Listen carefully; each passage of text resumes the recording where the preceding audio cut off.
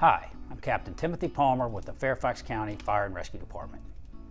A roaring fire in your fireplace can be beautiful and comforting on a cold night.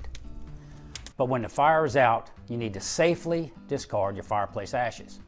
Every year, improperly discarded ashes cause several home fires in Fairfax County. These fires are totally preventable. To safely discard your fireplace ashes, remember to can your ashes. Embers and debris in your ashes can stay hot for several days. Placing the ashes in paper, a plastic bag, cardboard box, or plastic trash can will not protect your home from fire.